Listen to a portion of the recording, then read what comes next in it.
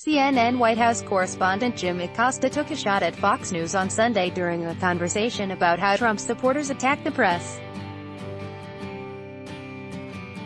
"People are going to yell at us," Acosta told CNN's Brian Stelter.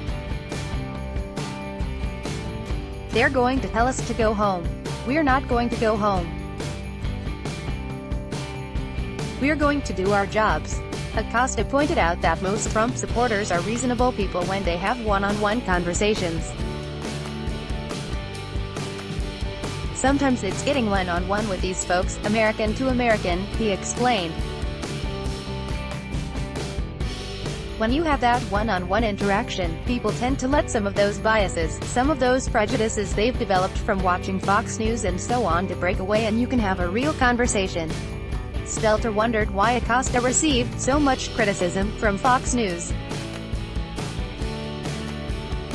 "Well, to some extent, you know, the president and Fox News, they don't have Barack Obama around anymore," Acosta noted.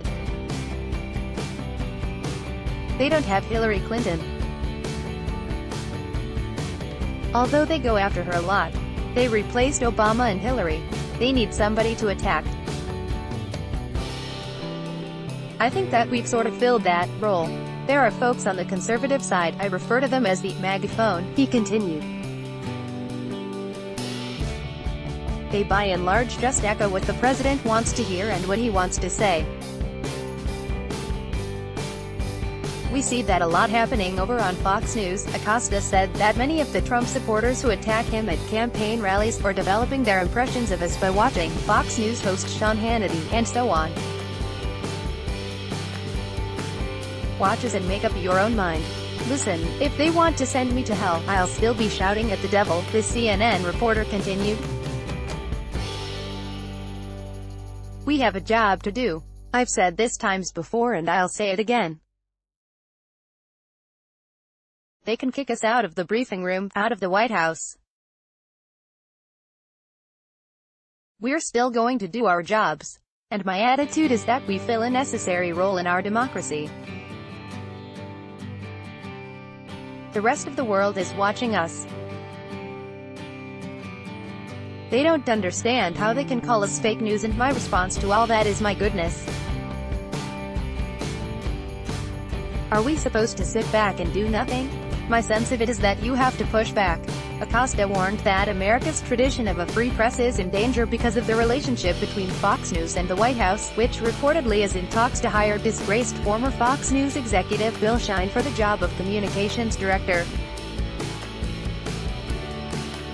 "We have so many people from Fox News who work at the White House or have worked at the White House that this is just a further, I guess, meshing of these two entities," Acosta said.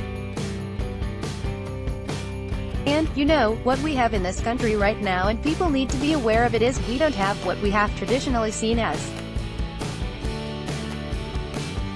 the media's role in this country as having essentially a free press.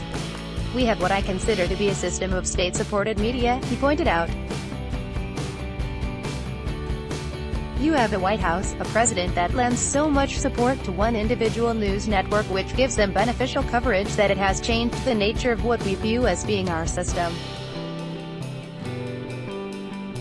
of delivering the news in this country. They won't talk to us individually, they'll go on Fox News because they know they're going to get a friendly platform." Watch the video below from CNN.